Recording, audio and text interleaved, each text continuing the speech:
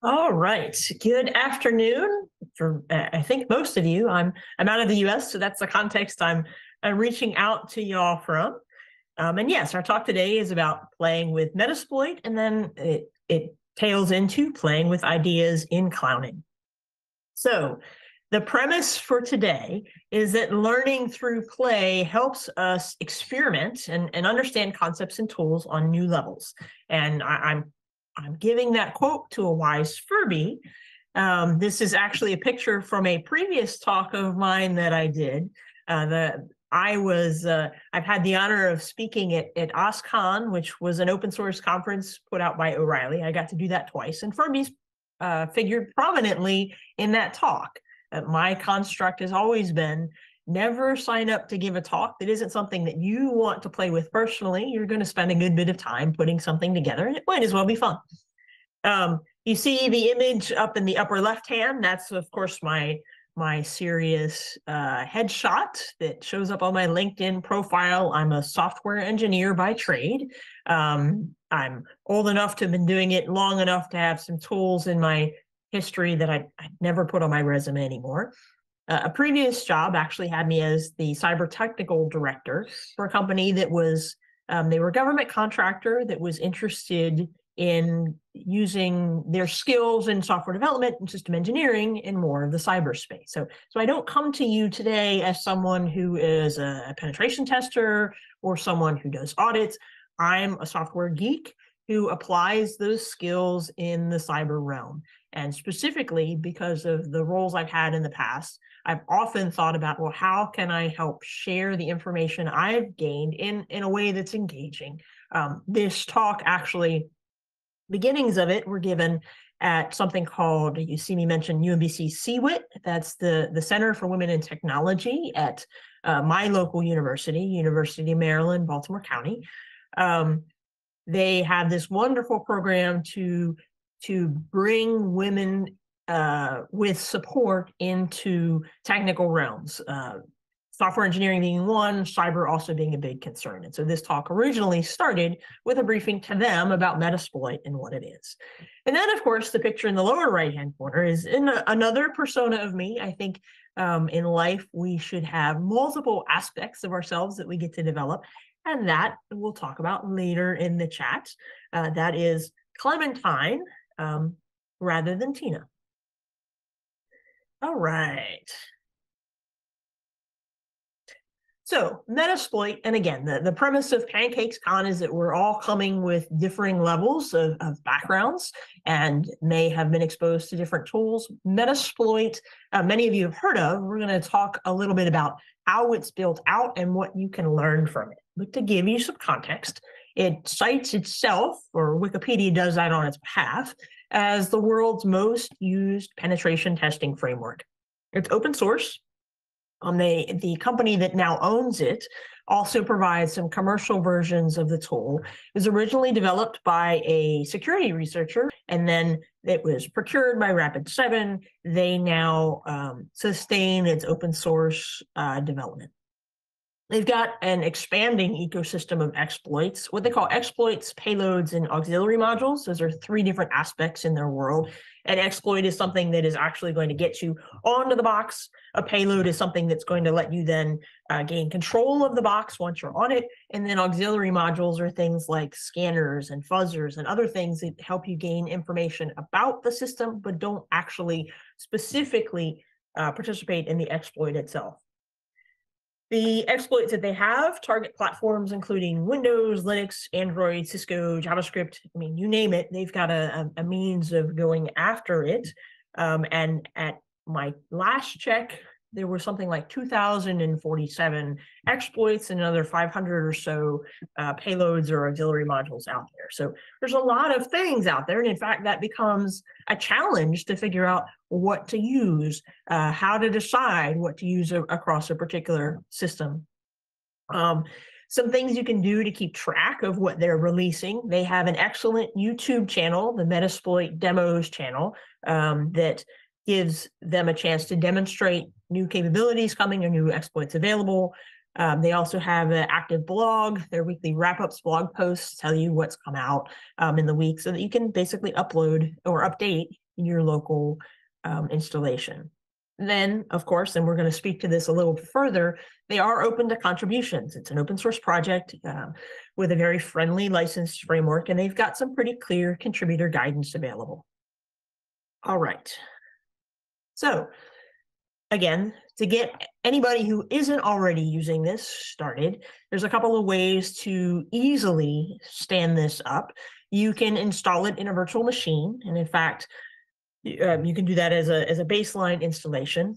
You can install an additional hackable. They give you a what's called Metasploitable, a machine that allows you to target against it to run your exploit, so that you don't have to try something out necessarily on a random machine. And then for those of you who are using Kali Linux or Parrot OS, it comes pre-installed as part of both of those platforms. So, and again, I was advising young college students in my first incarnation of this talk, a little bit of user beware. They're constructs for any penetration tool that you need to take into account to consider. When you're using it in your own network, pay attention to what you're doing and what you have accessible to it. You're running open source code. This is particularly important in the cybersecurity realm, but in any realm, actually. Consider using it against virtual machines or use it in CTFs. But don't use it against other computers for which you don't have pretty explicit permission, like written permission, keep you out of jail permission. I know we're coming from different places around the world to this conference, and so the legal frameworks work differently, but it's pretty well known that you should make sure you have written permission before you're using these kinds of things against machines. I did do, because I assumed this was going to be a group with a variety of skill levels in here, I did take a quick look to see how this would be useful for those of you who are considering various certifications. I was interested, so the two certifications that came to mind to specifically do a cross-check against were the Pen Test Plus. You can, at my check, you should check yourself, you can use Metasploit and its exploits for the Pen Test Plus test. I also checked the OSCP test, and you get to use it once against one machine, one exploit, so pick very carefully. After that, you can no longer use Metasploit in your testing infrastructure. What we're going to talk about here, though, lets you look at the code very practically. Remember, I'm a software engineer for Metasploit and its various attacks, and would let you then be advised by that and learn from that in the context where you're looking to figure out how to launch an attack using something that's not Metasploit, but you sure can be advised by the code. So let's see how this toggle back and forth between my virtual machine is going to work here versus there. So I mentioned I've got my MSF console up. The simplest thing to do is to tell it to show me the exploits. And as of my last update, it tells me I've got 2,263 exploits on the machine to work with. That's a little bit more than I'd like to tackle at any particular time. So we're going to take advantage of some of the search capabilities in Metasploit to narrow that down, right? So in my case, I am doing development against Spring Cloud stream capabilities in my work life. So you're going to see me swap, and unfortunately this is going to scroll our presentation down slightly as I toggle to another window and then toggle back to the presentation. Come on. Here we go. So I want to go out to, so first the Metasploit site to let you see what that looks like and then see the download link. Now I'm going to go out to the CVE list, and I am going to search the CVE list for Spring Cloud, because that's what I specifically care about. And I get back 18 CVE records. Now, in my context, I particularly care about Spring Cloud function. I'm using that in my day-to-day job. So I'm going to take a look at this particular CVE. Let's see, that was 22,979 at a year 2022. Get Metasploit to look for that specific version, and it does not find it, unfortunately. But I can then say, give me other capabilities that you can specifically attack. Is there something else that I can work through? And it is kind enough to tell me that someone has contributed a Spring Cloud function injection attack that, from Metasploit's perspective, is going to hit against multiple architectures, not just Linux, Windows, Android, multiple architectures, which makes sense. So it's a web application framework, and also across the HTTP payload. So this is all working out very nicely. I can ask Metasploit to give me information about that particular exploit, and it is kind enough, and for many of these, it is kind enough to give me the specific NIST vulnerability description. In some cases, you'll get a 0-day proof of concept demonstration. Someone had written something up that is not specifically a Metasploit module, but you've got that code to work with as well, and other descriptors as well. I've seen blog posts and announcements of the vulnerabilities. The folks who are submitting these exploits do a great job of giving the documentation and associated with this. To the further point, you can actually tell it, give full information. Let's see, come on.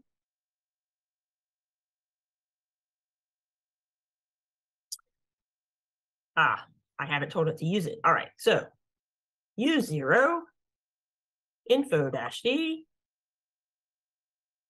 generating the documentation, and then it'll give you a much fuller picture of how to verify the challenge, how to execute the module, how to run the exploit, and you'll get to see that in action before you attempt to execute it on a machine. So that's all helpful, but again, I'm receiving someone's specific code rather than getting to learn from it myself. So what we're going to do instead, we're going to go back to our console here, and I'm going to exit out of Metasploit. What we're going to then do is take a look at the code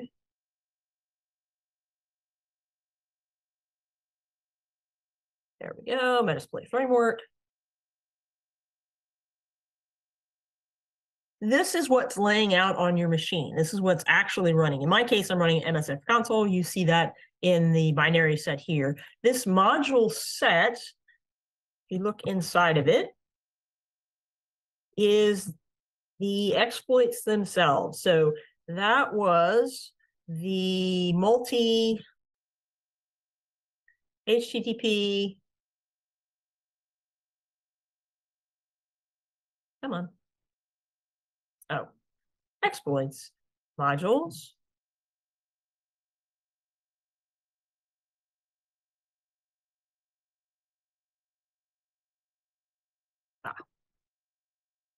There we go. So the code that it's actually running is sitting here on your machine. What I specifically cared about was this one.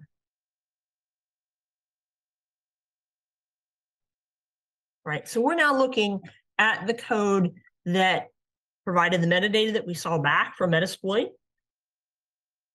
And then the code that, in fact, there's what's called a check module. Is this exploit likely to succeed? And then finally, the exploit itself. Execute the exploit, attach the payload across to the machine, and return back a response of whether it was successful or not. For me, as a software geek, this was the most interesting part, right? Looking through a set of exploits, I understand the techniques at a general level, but give me code to play with, and I become much more powerful as someone who can then alter the attack for a particular machine, who can apply these ideas into a new attack and take things forward. Now, the context, what you're looking at here is Ruby code, and that is not a language that I am as familiar with. I have done some things in the past with Ruby, and at one point I was doing some extensions of GitLab. But the ability to take a look at the code itself is a lot more powerful than. So what you're seeing, this is what was actually in the GitHub repo. All of that is specifically then laid out directly on your box. So that same exploit, HTTP, scroll down through the long set. That code I was looking at on my box is exactly the same thing you're seeing in the GitHub repo. That's an additional bit of useful information from the context of if I want to play with that module and want to add some additional debugging information, want to add some additional log information to see very practically what the payload comes back as or what the traffic across looks like, I can add some Ruby code to add some log information and execute it on my box. And I can do that very directly by changing the file on my own file system. Nothing like I said, I'm a player. I'm an experimenter. These are the kinds of things that I want to get hands-on and in and do. All right, so we took a look at that very practically as I walked down through that particular exploit. For a Ruby module, it has a very specific structure. And the initialize block is going to give information to Metasploit so that it can convey that, it can search across it, it can you have what arguments it needs to offer the end user to then set the target host or the local host or anything else, the number of threads. There's quite a variety in the set of parameters that Metasploit might need for a particular exploit. This allows it an infrastructure that we can see consistently. Then that check method, that is not a required method actually, and there's some things you can do to tag an exploit to say whether it has a check flag. There's the concept of a rating on a Metasploit module, and one of the things it rates is whether or not the exploit can be has a robust check method, so that if you check against it, you're pretty darn sure that this exploit is going to succeed. Is there something that the exploit can interrogate about the remote machine? Does it return a particular error code? Does it have something in its banner that allows it to say, yes, the exploit that we're executing here, or about to execute here, is likely to succeed? And then finally, the exploit method, execute the payload on the machine. Something that's going to set up a shell is usually your the intended effect, and gain access so that you can then do additional things to that machine or pivot to other machines. All very handy, and across the 2,000 or so exploits, a wealth of information. Again, my particular vector for today's talk was to look through the Spring path.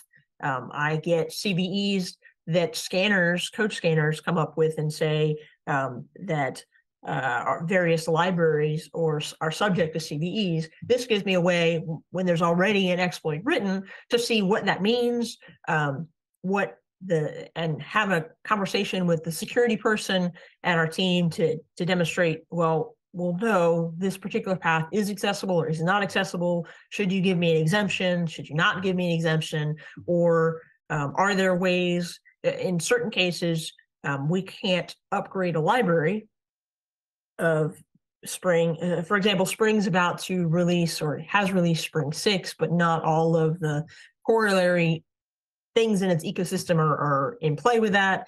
Not all of our systems can as yet run the version of Java that needs. This gives me another way to then say, well, are there things that I can set up to minimize the risk of that particular CVE being triggered? Can I protect that particular endpoint? Can I do some other things? all useful both as a security researcher or quasi-researcher in my case, and as a software engineer who's seeking to better understand the problem. So that was the majority of their modules are Ruby modules that follow this structure: the initialize, the check, and the exploit. And if you go to find, and I'll show you some paths to do that in just a minute, other modules that aren't in the Metasploit code base, these are things you can look for. Can I find examples of code that are Ruby that reference Metasploit, because it's going to make use of the Metasploit libraries and use these particular words in them to give me access to other potential exemplars. Now, this section here in terms of external modules, this was what really got me excited about giving this talk. There was a blog post on Rapid7 in their Hacksmith series where they were talking about what they called external modules. And by that, they meant that when the module executed, it was going to execute in a process space external to MSF console. When we've been running exploits within Metasploit, within the console, all of those are within its process space. And they, at that point, I think it was in 2017, saw some advantages to being able to basically push that workload out to external processes. By the means they were doing that was a communications via JSON and RPC, remote procedure calls, which then let them interact with a number of other languages. Python and Golang were the two languages that they specifically had set up some helper code for and had written some guides for. So I start to walk through the code base looking for examples of these external modules. I look down through their documentation, and as much as I saw an advantage to exposing more avenues for folks to write code, right? There are books out there on here's how you can do penetration testing using Python. I believe I've seen one similar for Golang. I should be seeing a number of modules coming through with those two languages in particular. They're more popular languages generally than Ruby. Ruby's was a very popular language at one point for certain tasks, and it's not one that we end up seeing, at least in the spaces within which I work, very often. So on my behalf and on your behalf, I reached out over Slack to the Metasploit team. Very helpful folks. I said, this is what I saw in your documentation. This capability sounds interesting. Why am I not seeing more exemplars of that? And the response I got back was that, well, they prefer that those modules generally be written in Ruby unless they offer functionality that Metasploit doesn't offer. And so that helps explain why I wasn't seeing as many of those, which does not preclude someone from writing an external module and putting it in the code layout of Metasploit for their own purposes. If you add a module under the infrastructure of Metasploit, it will get registered in. It is then executable. You can use it for your own purposes. The only context here is the suggestion that if you are looking to contribute that module back to Metasploit, and as engineers, there may be some distinct advantages to doing that. They would prefer that it be written in Ruby unless there's a reason not to. I give that caveat up front and say, wow, I was looking forward to playing with that more. However, there are some they've got a pretty decent structure for building these out. They have received some modules of this sort, both of Python. Actually, I did not find an example of Golang. I've seen examples of Python that have been received. The objective is you write your metadata slightly differently, and then you tell your module you provide a module run method. To provide data back, you use their module log method. These are using libraries provided by Metasploit so that they can make the RPC calls, hand off that exchange of information very neatly for you. I mentioned that you can use Metasploit modules that are not in Metasploit. That's the advantage of an interpreted language. Python, Ruby, both are interpreted languages. So you can find other Metasploit modules that are not checked into Metasploit. The context, for example, I wanted to find additional Metasploit Spring modules. And so it is very easy to then say, well, give me things in GitHub. You do have to be logged into GitHub to do this, where they reference Metasploit and reference Spring, and do that in all GitHub. It says I don't find any repositories matching that. Well, that's fine. No one's going to use that name for their repository, but I can find other exemplars of modules that folks have written that are not in Metasploit. So this is another potential way to learn from folks who are working with this framework, who have been kind enough to make their code visible, not private, but have not, at least at this point, contributed those back. You can see that this Brandon Perry person has done a few. This Spring Cloud Traversal, actually, that has been contributed to Metasploit. So and some of these folks, looking, this is the same gentleman across the same repo.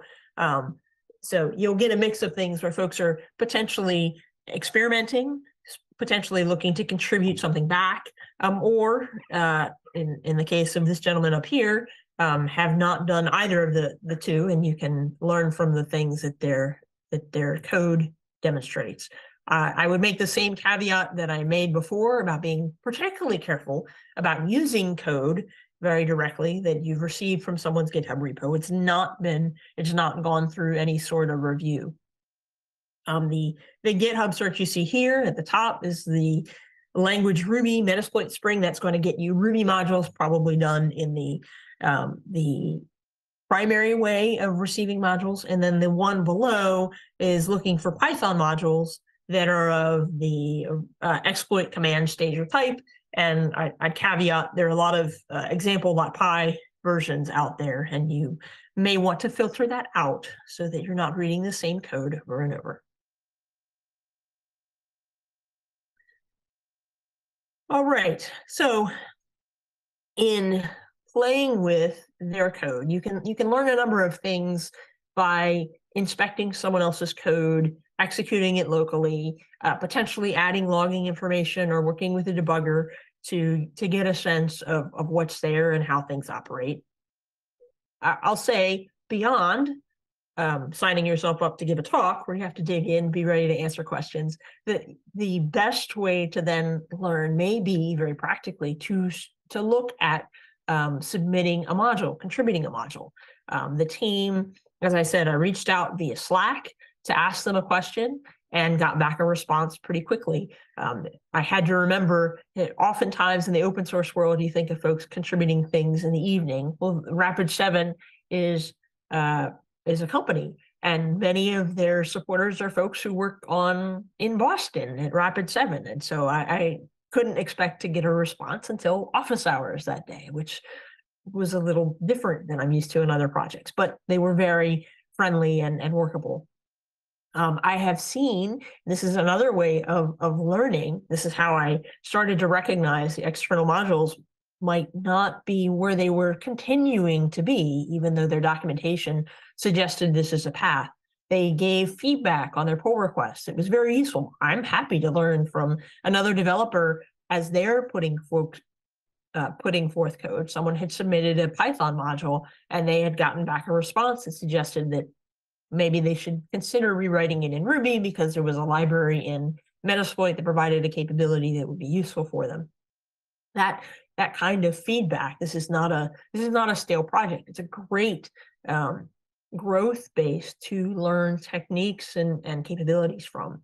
And then if you are less interested in being as directly visible, you can of course follow their weekly wrap-ups. But wouldn't it be nice to be able to cite on your LinkedIn profile or your resume that you had contributed a module that folks are using in the Metasploit code base?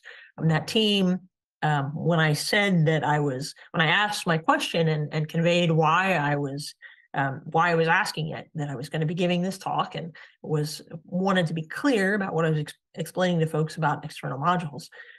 They were, oh, well, if folks have any questions, we're interested in talking with them. We've got a set of modules that we'd love to get folks to contribute things forward to. They were a very open group. So I'd offer that context.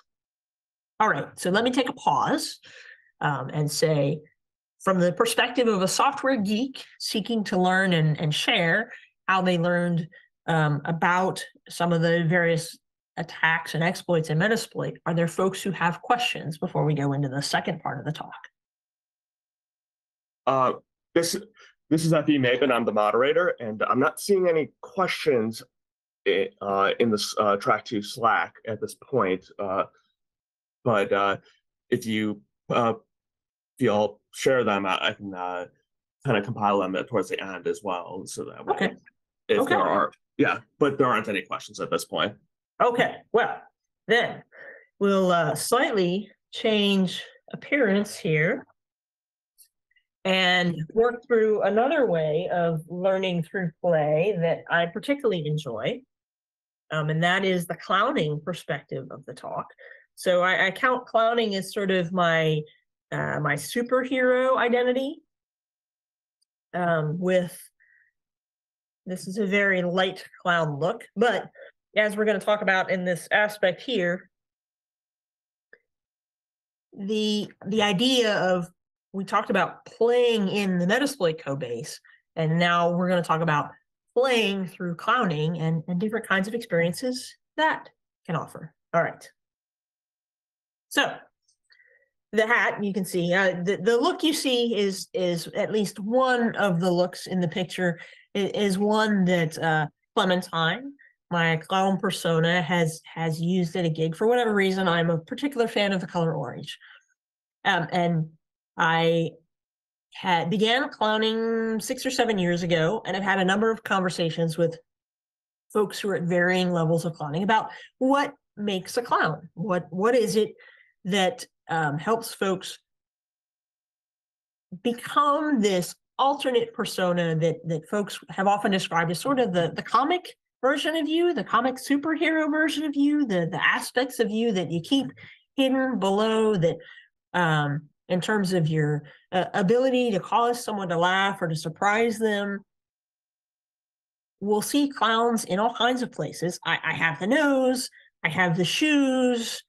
Today I'm not wearing them, but I have the clothes and experiment with the makeup. That isn't what, these are things that help folks recognize that someone is interested in clowning or being a clown in a particular moment. But a clown, very practically, is an invitation to play. It's an invitation to play with ideas. It's an invitation to play with people. It's an invitation to communicate with them in a new way.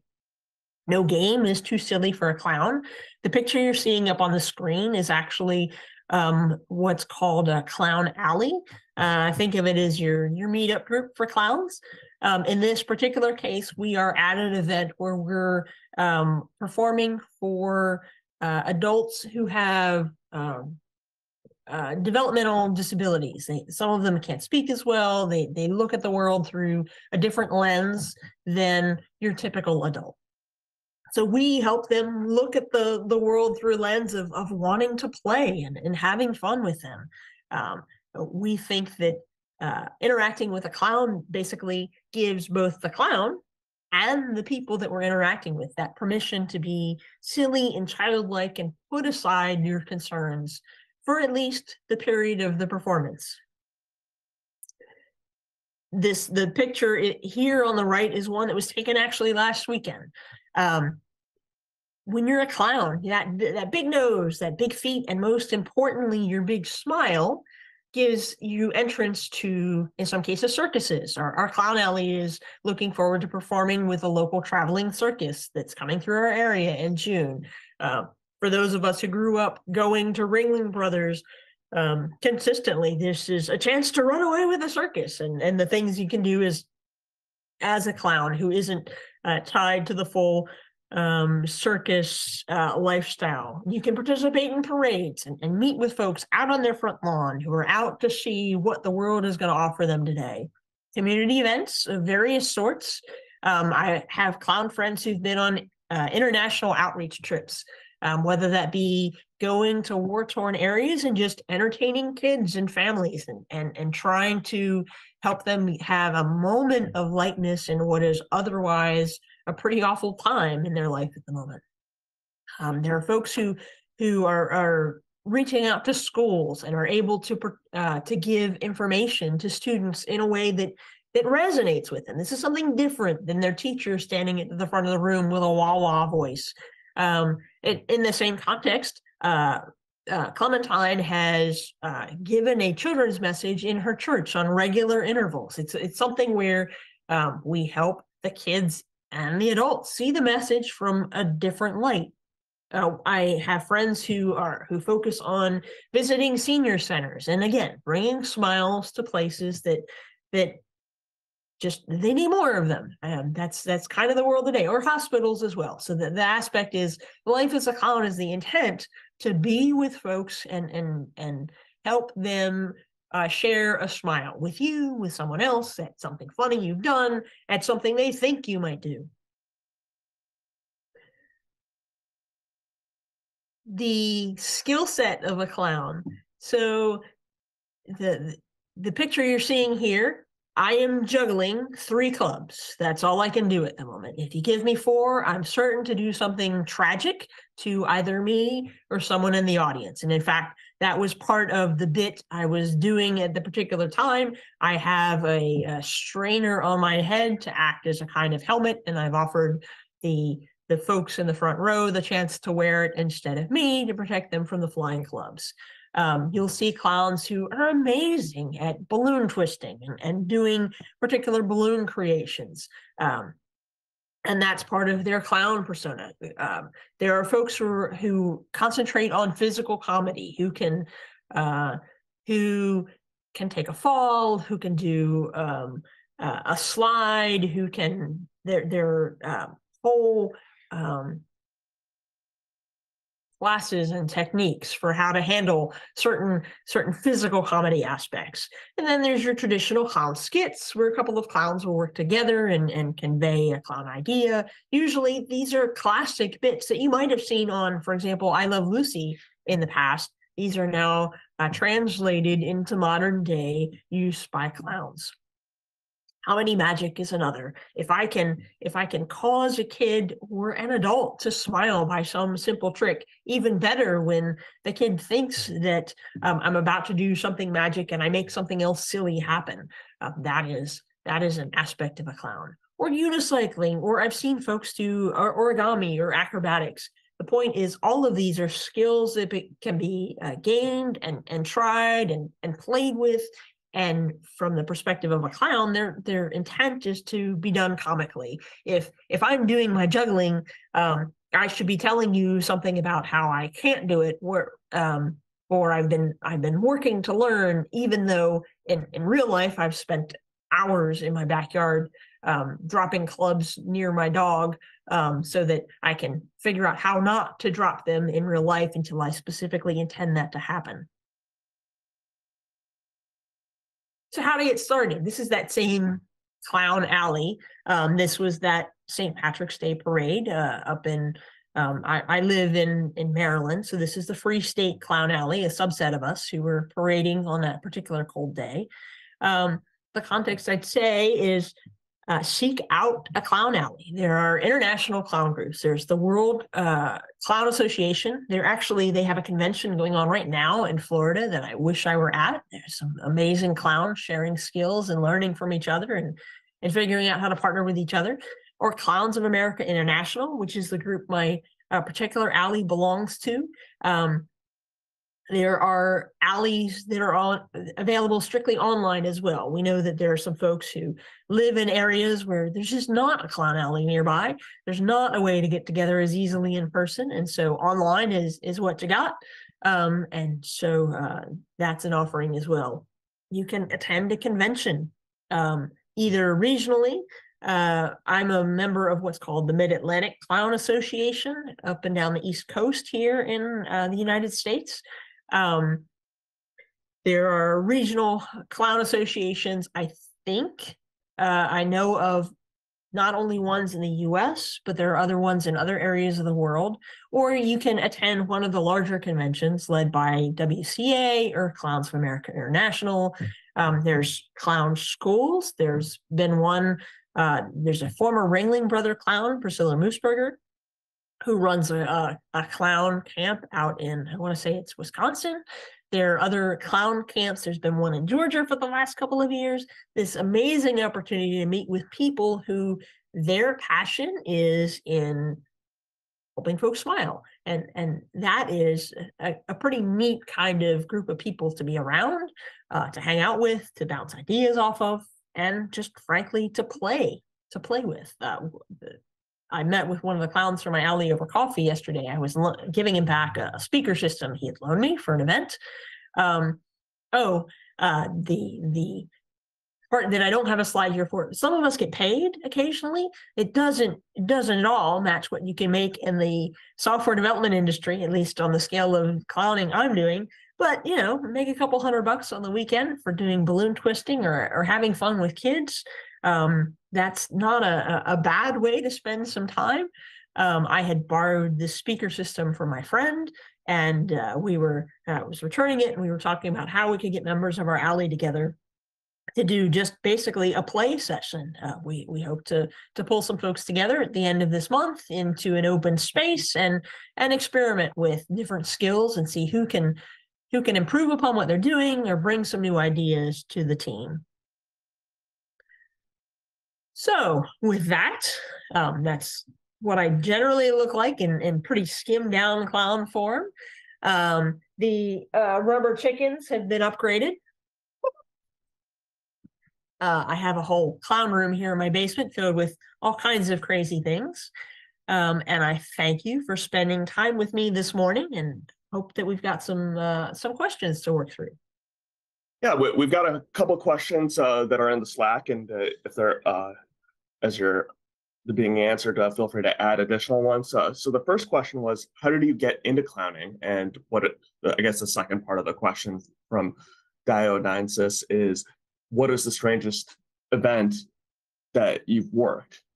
Okay, so I got into clowning, I said about 7 or so years ago. I'm a devout Christian, and so I had gone to a Christian retreat, and I was talking with the other folks at my table about things that I thought would be neat ministries to start in churches. And our particular church has a mix of various ages, of various ability levels. We've got folks who do come from an adult disability perspective. We've got young kids, we've got senior citizens, and I thought, you know, I've seen clown troops out there that do this kind of thing. I'd like to start one in my home church, or participate in one in my home church, and we could go visit the local senior centers and hospitals. I wasn't myself doing clowning at the time. I'd just seen some of this in action, and the folks at my table basically challenged me to start somewhere. And so how I started was to come back and find my local clown alley. Like I said, I'm in Maryland, and I found that group. I've since been exposed to clown alleys in other regions. They do a great job of helping folks understand what they can do in clowning, build their skills, build their confidence, give them opportunities to go out to parades or to events and participate with other clowns and see what this might look like for them. And so I've enjoyed every bit of it. I am approaching. I'll turn 49 this year. In the U.S., you can't.